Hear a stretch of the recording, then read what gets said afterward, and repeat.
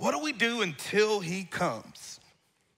Luke chapter 12, starting at verse 37, Jesus is in the middle of a conversation and he says, "Blessed are those servants whom the master finds awake when he comes. Truly I say to you, he will dress himself for service and have them recline at table, and he will come and serve them.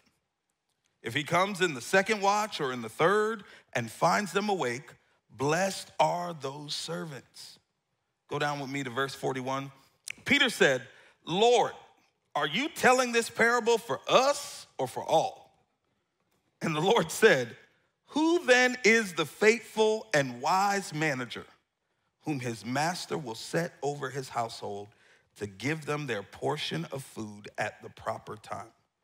Blessed is that servant whom his master will find so doing when he comes." Let's pray. Father, thank you so much for this day. Thank you for the opportunity to share your word. I pray that you give us ears to hear and hearts to receive what you would say. In Jesus' name, amen.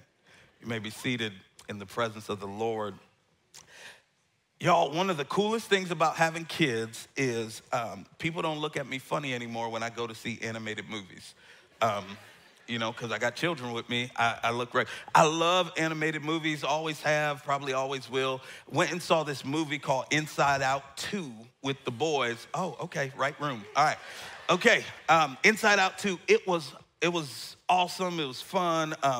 Really, I'm probably gonna preach that when we do at the movies again, because boy, listen, almost had a praise party when Joy walks in on listen, okay, another time.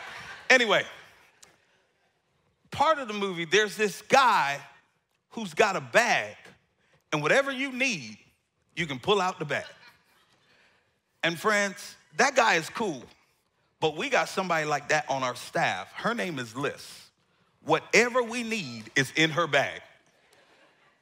One day we needed thread scissors, and I asked for thread scissors, and she just go into her bag, and for some reason, she got thread scissors. I need a Kleenex or wipe for my glasses. She ain't even wearing glasses, and she got a cleaner for the glasses in her bag. Whatever we need is in her bag.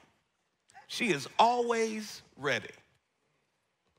You know, our biblical passage this morning is Jesus, through parables, explaining to his disciples and those who are listening what they need to do as the end draws near. He is explaining to them the necessity of this moment. And here's the big idea of what Jesus is saying to them is that God wants you to live ready. So many times, friends, we want to get ready when the opportunity arrives. But if you try to get ready when the opportunity arrives, you will miss the moment. God wants you to live a life ready and a life that is prepared.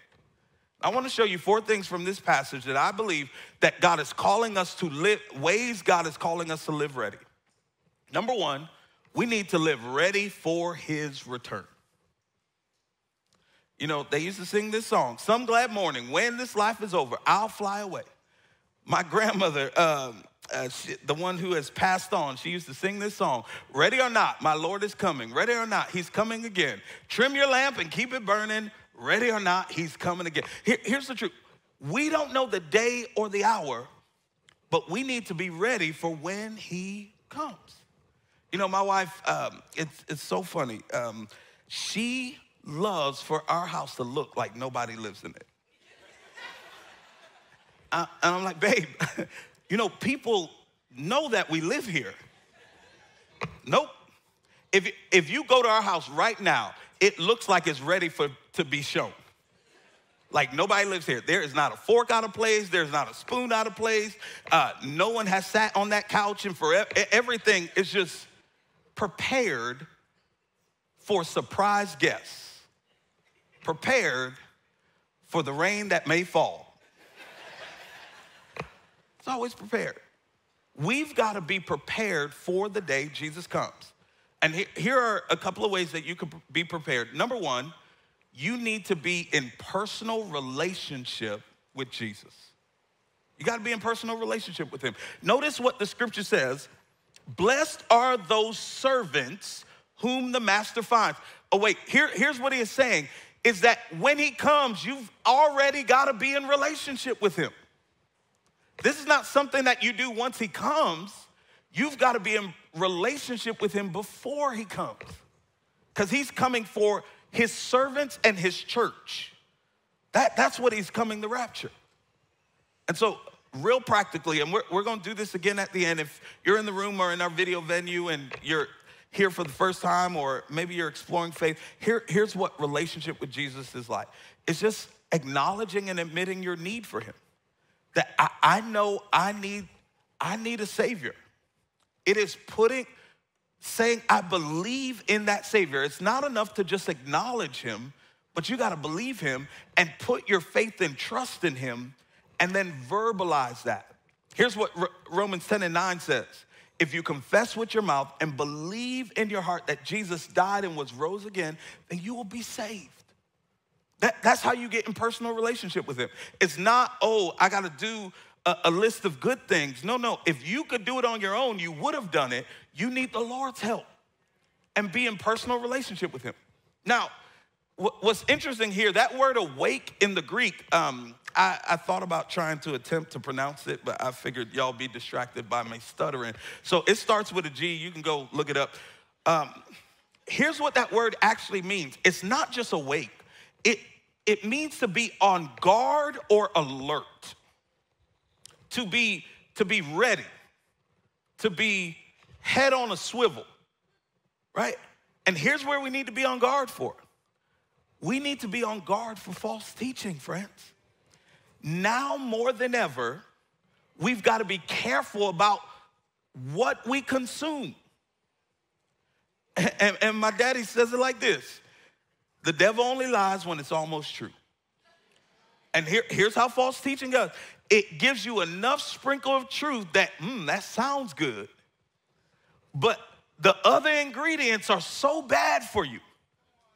You know what my grandmother used to say? If you can't pronounce what's on the label, don't eat that.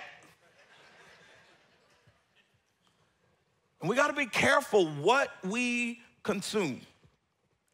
In fact, just practically, I would challenge you, you need to guard your gates, guard your ear, and guard your eyes.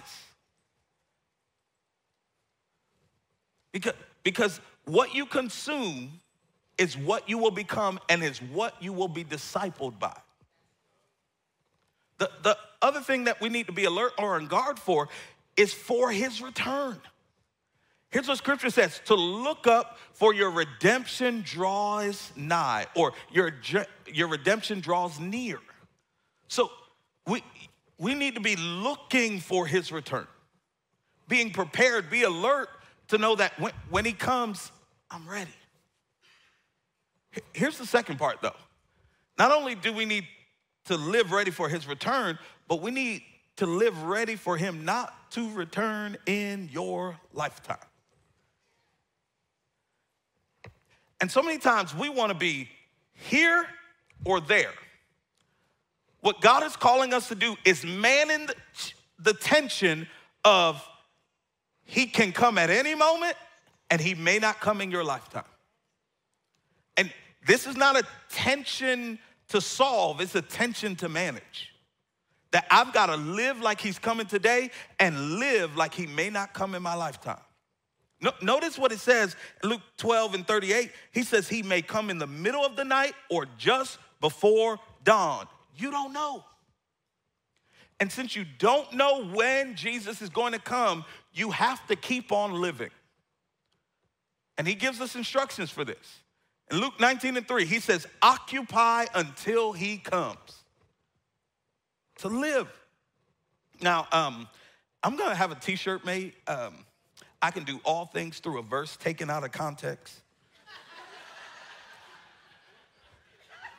And one of the most out of context verses is Jeremiah 29:11. For I know the plans that I have for you, says the Lord. Plans to prosper you. Plans to give you a hope in the future.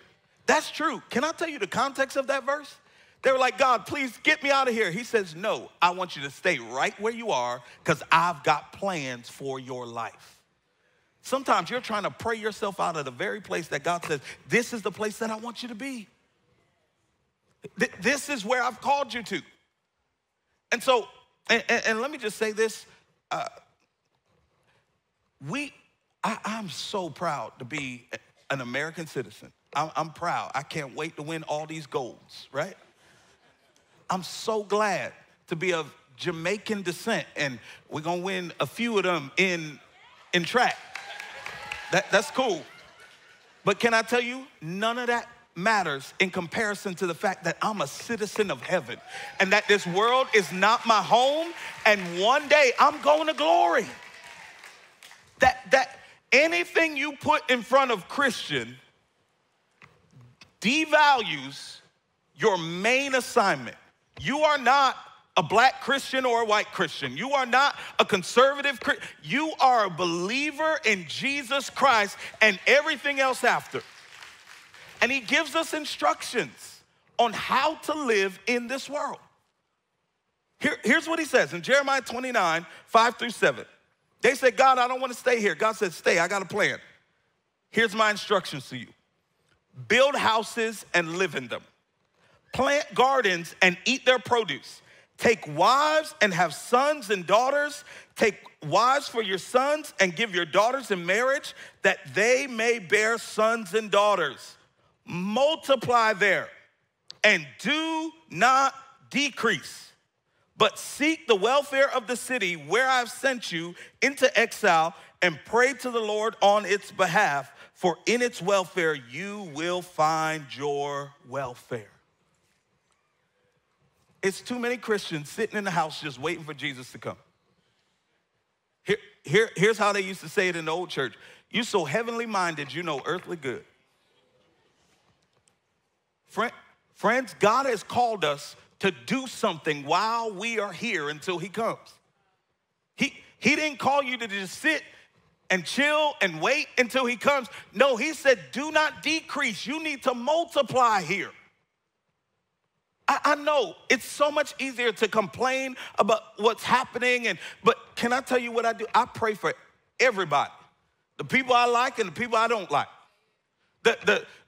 I pray for everybody. Here's why, especially those in leadership, because as they lead, if God gives them a grace, it actually benefits us.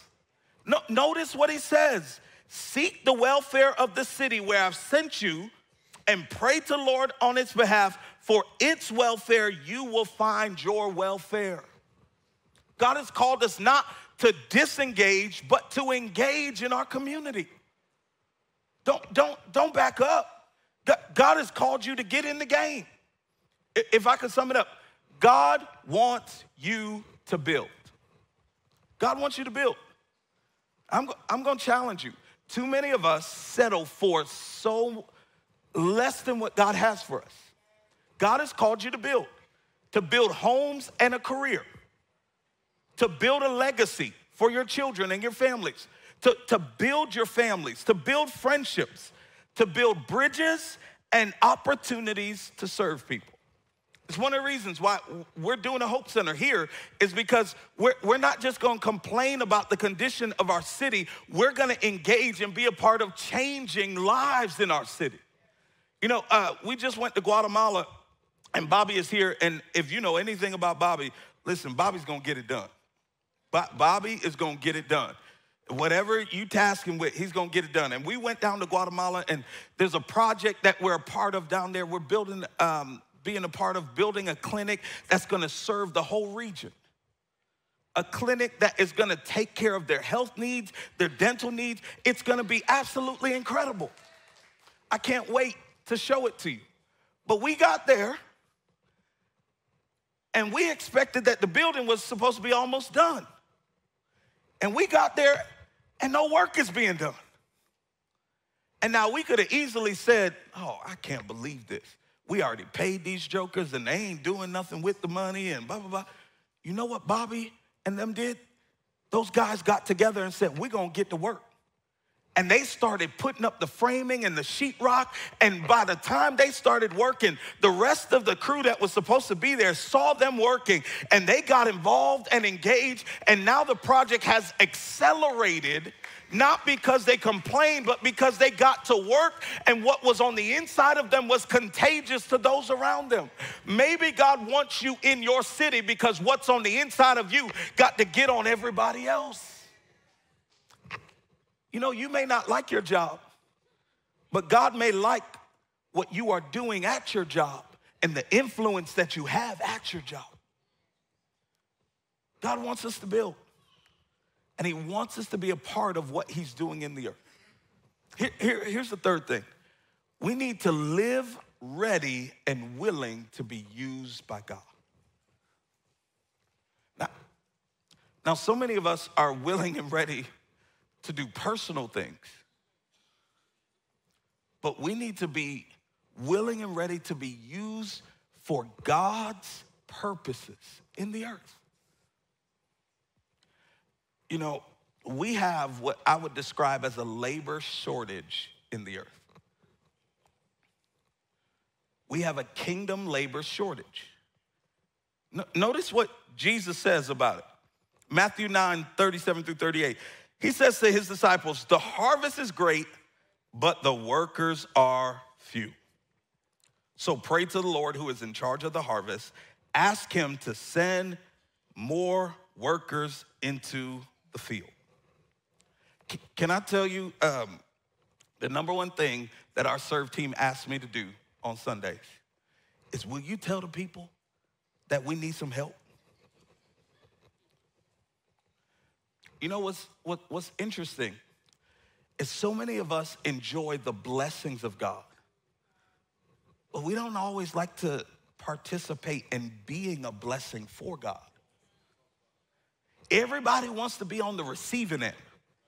But how many of us, what if the best thing God does is not for you, but through you? What if the best thing God does with your life is not what he blesses you with, but how he uses you to be a blessing to others? And so many of you, you enjoy Mountain West, you love Mountain West, you enjoy this. Can I tell you, you haven't seen the best of Mountain West until you're on the other side of it? When you're a part of creating the environment that you love so much, when you actually say, wait a minute, I was a part of what happened in that person's life. When you are serving on the baptism team and you realize their story and how they got here and how you played a role in helping them take their next step towards God. I just want to challenge you. If this is a place that you call home, this is a place that you attend and that you receive from, I want to challenge you to be a part of participating in creating the environment that you love so much. To be willing and ready. Here's all throughout Scripture, we see God say stuff like this. Who will I send? Who will go for me? Who will be used by me? Who can I send? And people have asked me constantly, what has been the secret to what the Lord has done in your life? I'm not the most talented. I'm not the most gifted. What's been, what I believe, what has allowed the hand of the Lord's favor to be on my life is that, God, I say yes, wherever, whenever, however, and you will get all the credit for whatever happens in my life. God is looking for people who are willing and available. If you're willing and available, God will do something in your life. Not only willing, though, there's got to be some fruit in your life, too. Here's what he says. He says he is looking for the faithful and wise manager, right? The one who is willing and faithful, but also the one, and here's what wisdom is, knowing what to do based on the circumstance you're in. Wisdom is making the best choice based on the circumstances that you're in. And wisdom creates fruit. And here's what I know. If you're fruitful, God will give you greater opportunities and positions of authority. Here's what Matthew 25:29 says. To those who use well what they are given, even more will be given, and they will have an abundance. The truth is, friends, God is not a respecter of persons. He's a respecter of principles. And sometimes you're upset about somebody else getting promoted, and it's really not about, if you are faithful and fruitful where you are, your gifts will make room for you.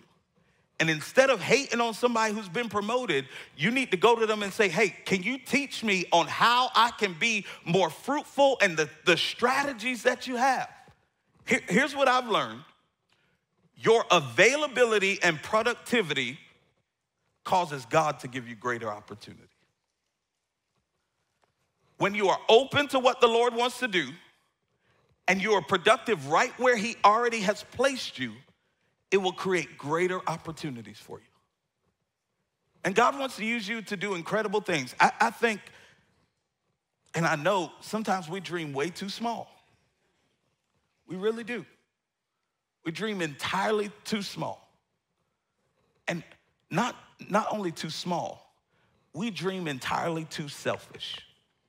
Here's another one for you. I can do all things through a verse taken out of context. The Lord will give me the desires of my heart. Can you just scroll up in the Bible app just a little bit? The verse right before that says, if you delight yourself in him, then he will give you the desires of your heart. If your desire is the Lord, you can get that. If your desire is his will, he will give you that. But not just a flippant, oh, I can get whatever I want. Friends, that's a genie. That's not God.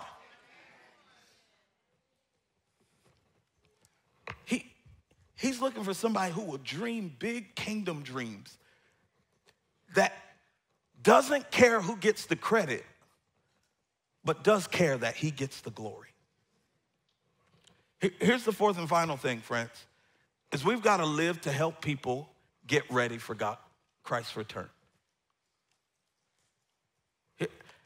Here's what the scripture says. Who then is faithful and wise manager, whom his master will set over his household to give them their portion of food at the proper time? God wants his church to help the world get ready for his return. You know, Jesus, when he was getting ready to go, here were his final words to them. It's Matthew 28, 18 through 20. And Jesus said to them, all authority in heaven and on earth has been given to me. Go therefore and make disciples of all nations, baptizing them in the name of the Father and of the Son and of the Holy Spirit, teaching them to observe all that I've commanded you. And behold, I am with you always to the end of the age. This is the Great Commission. This is how we get people ready for Christ's return. There's a few parts of this. Here's the first one. God has called us to go after his lost kids. You know, one of the things I'm going to be praying for this 21 days of prayer is that God would give our church a burden again for his heart. And the number one thing on God's prayer list is his lost kids. You know, we went to Disney last year, and while we were there, we got ready for the parade, and y'all, it's hot. It's hot, hot, hot, hot. If you want to hear about hell, come back to last week. But if you want to experience it, go to Florida. Anyway, we were at Disney, and the parade comes by, and everything is good. I turn my back for a quick second to check on two of our boys, and somewhere in the middle of it, Moj walks away from us. Friends, I've never felt fear like I felt in that moment. My son was lost, and all I cared about was finding him. Can I tell you something that you may judge me? I wasn't thinking, about the other two kids. I wasn't thinking about what they may have for dinner or anything else. All that consumed my mind was finding my lost son. Because I knew if he didn't get found, he'd be lost forever. Can I lean in? Please hear me. So many of us, we live like agnostic Christians. Here's how we live. We live like the words of Scripture are just words of another book, and we do not live with the burden of the truth of those words. That family member that you love, if they don't know Jesus, they will be lost forever. That coworker you laugh with every week, if they don't know Jesus, they will be lost forever. We should have a burden to share the good news. We should have a burden for God's lost kids. Because if people matter to God, they should matter to us. And I know so many times we want to vilify those who don't know Christ, and sometimes they'd make fun of us. Can I tell you, they did the same thing to Jesus. While he was hanging on the cross, they mocked him. And here's what Jesus said: Father, forgive them, for they know not what they do. They're not evil or bad kids. They're just lost kids that need to know their Father. They need to know their Heavenly Father. That's got to be our heart, to find those far from him. And here's what we do. When they're found, we make disciples out of all those who are found. We make disciples out of all those who are found. We model it, we encourage it, we evaluate it, and we repeat it. You can't lead somebody where you've never been, but you can invite them on the journey. We activate the found and go and do likewise. And I told y'all haven't experienced the best of Mountain West. Can I tell you, you haven't experienced your favorite Mountain West service yet. Can I tell you what your favorite one is going to look like? It's going to be the day that you invite your friend who needs Jesus to church. And you know, you're going to walk in a little nervous, because you love Mountain West, but you're not sure how they gonna feel. And you're not gonna say this to my face, but you're gonna be like, I hope they got the right worship team today, and I hope they sing the right songs. And please, Lord, let Pastor Mo be funny today, and let him not say anything weird, please. And we're gonna get to the end of the gathering, and we're gonna get to the point where I present Jesus. I'm gonna tell everybody to close their eyes, but you're gonna only close one, because you peeking over at your friend, excited, because this is the moment. And that day when your friend, your sister, your brother, your parent, your loved one hears the message of Jesus and they raise their hand, there's something that's going to happen on the inside of you that will change everything forever. This is why we invite. This is why we are intentional. It's because this is what Jesus has called us to do until he returns. To reach those who are far from God. To disciple those who have been found. To activate those disciples and to go and do it again. I want to challenge you. In this season, don't stand on the sidelines about what God is doing. Be a part of doing what God has called us to do until he returns. Would you stand with me? We're going to pray.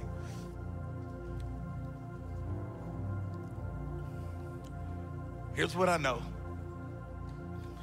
In a room like this, in our video venue, there are people who need Jesus. And following Jesus is not about you getting yourself right. It's about you trusting Jesus to make you right. Difference between Christianity and every other religion is that every other religion is about what you can do, and Christianity is about what Jesus has done for you and you receiving that. So in this room, every eye closed, every head bowed. If you know you need to make it right with the Lord, if you need Jesus today, would you just slip your hand up right where you are? Slip your hand up. I need the Lord. I see that hand. I see that hand. I need the Lord. I see that hand. I see that hand. I need Jesus. I need to be in right relationship with him. I see those hands. I see those hands. Yes. I need to be in right relationship with him. Hallelujah. Today is your day. Come on, let's pray, friends. Father, we thank you. We bless you for this day. We thank you that you are calling us to be ready. Calling us to be ready for your return.